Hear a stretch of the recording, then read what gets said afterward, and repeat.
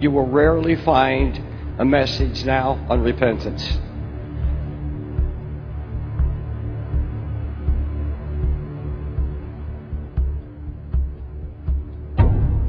Look at what has become of the world, Church of Christ, through you, losing what you should have been. But God waits for His people.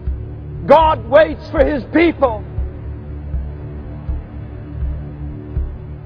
When will they take the stepping stones God has placed in His Word? Church that has forgotten its foundations, a church that's turned away from its beginnings and begins to become a harlot church. Just tell me how blessed I am. Just tell me I'm going to be powerful and popular and going to have no trouble in my life. Just tell me these things. Watered down, half-truths. This gospel says, just believe and get saved. There's nothing of repentance, nothing of godly sorrow, nothing of turning from your sins, nothing about taking up your cross and following the Lord. But people who say a little prayer said, you're fine, you're good. People believe that any standard, even if the New Testament is legalism and bondage and law, any standard is law. I'm under grace, I can do anything. Oh, that's from the devil. Now we've revised that and said, if you can get people for 1 hour on Sunday morning in a building, that's the church. That's not the church. We can use every device we want to get people for 1 hour and keep it early and keep it moving and keep it going. But that's not the church Jesus built. And I'm embarrassed to be part of the Church of Jesus today because I believe it's an embarrassment to a holy God. Most of our joy is clapping our hands and having a good time, and then afterwards we're talking all the drivel of the world. Don't talk to us about holiness or separation from the world. We don't want to hear that, folks. People today don't want to hear anything they call gloom and doom. If it's not smooth, it's gloom and doom. Well, friend, let me tell you lovingly, go to hell and live with all the scum of the earth. You like to drink, go with the drinkers. You like to lust, go with the prostitutes. To have been covered in something deceptive, to find in the last moments of your life that the feet coming down the hallway are not taking you to heaven. You can get through the deception your whole life. You can even sing in the choir. And I think we better watch this business of, God loves you, and all the bumper sticker sloppy evangelism. Will you remind people of the goodness and the severity of God? Will you remind them that there's a day when mercy is cut off forever? Will you remind them that people pray in hell but nobody ever answers? But in spite of what God has spoken, they create a garment of fig leaves and they cover themselves and say, all is well, all is well. And they seek out a church that won't challenge their sin, that won't expose this hypocrisy for what it is. I'd rather you get mad at me and go to heaven. This so-called love gospel today only reaches the flesh. It can't get to the heart. It can't dig into sin so that there can be a cleansing. And if I'm a surgeon of the Holy Ghost, I'm not going to put a bandage on you when you got cancer sticking out of a bone or on your flesh. We're going to say, hey, we got to get in there. It has to be dealt with. And we do. I don't care if you like me, but I'm a good surgeon and I know what I'm doing, and I'm going to get your cancer out.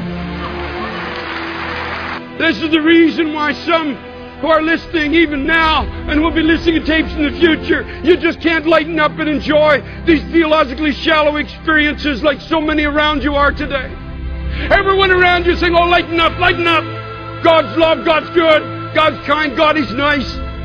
Come to church in your Bermuda shorts, stick your feet on the altar rail, have a coffee and cookies with us. We'll hear 3-point messages on nothing about God. But there's a stirring in you. There's a stirring in the true bride in this generation. Now I'm going to tell you something. A diluted gospel is no gospel at all. Businessmen. They were crass businessmen coming into something that God said, my house shall be called a house of prayer. You made it a den of thieves. You're getting over on the people. Out with you. And if you don't believe this is happening in our generation, I challenge you to go to a Christian bookstore this week and find the bestsellers. Ask them which are the bestsellers and look at them. Look at the covers. They're the images of men, not the images of God. 5 steps to be like me. 5 steps to better yourself, 5 steps to the new you, 5 steps to a wonderful destiny, with their glossy faces on the cover, not so subtly telling the Church of Jesus Christ, if you use the principles of God, you will look like me. In the 14th chapter of Romans, and he says we, so he writes even to believers at the judgment seat. We must all, there's no exception. We must stand at the judgment seat of Christ. You can't send your lawyer, you can't send a representative. Because one day, it doesn't matter if your friends approve of you, doesn't matter how many albums you sell, one day the Bible says, I'm going to stand in front of the one whose eyes are like fire, and I can't get over on him. All of you that sing in that choir, it's not just if you're on your note, it's why you're on your note. Can you see all the saints of all the ages? And Leonard Ravenhill is standing there before a Christ whose eyes are full of holiness, where the place is breathing holiness, where there's all the majesty of an awesome God. And he reads the record of my poor life before all the saints of all the ages.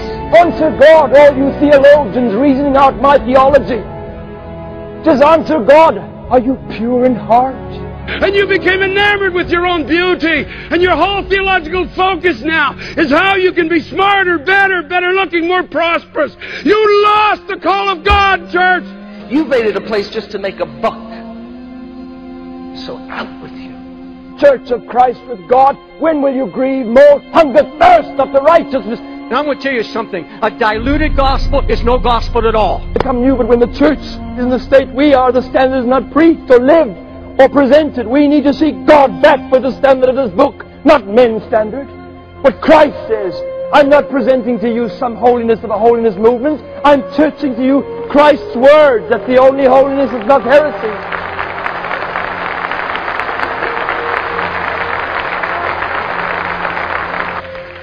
I want to challenge you with everything in me. Put away lifeless religion. Put away empty pursuits of God. Put away all of the deception of the carnal nature.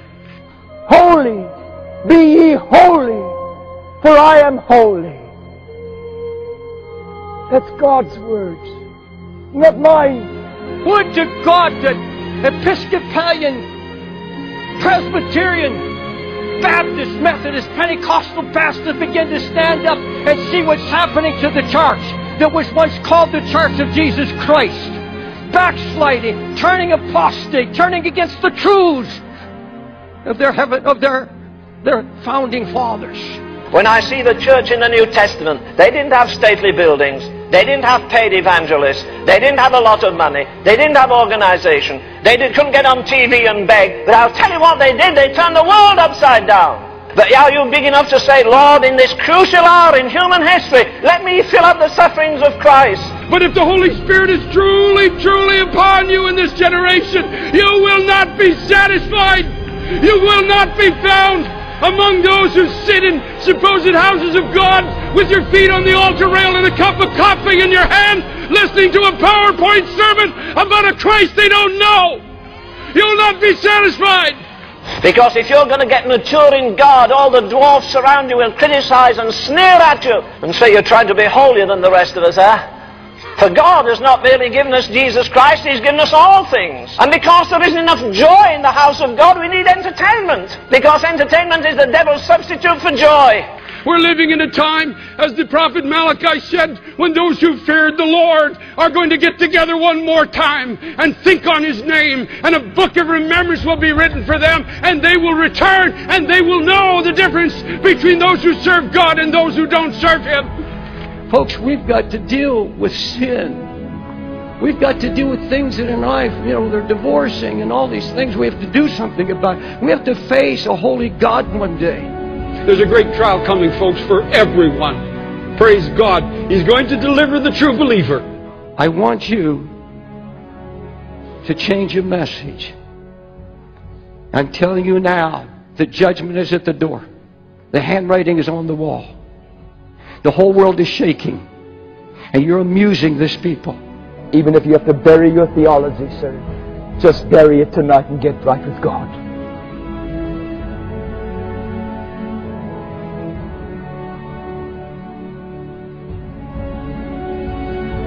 Just turn from your sin, for all this society is about to come under the justice of God.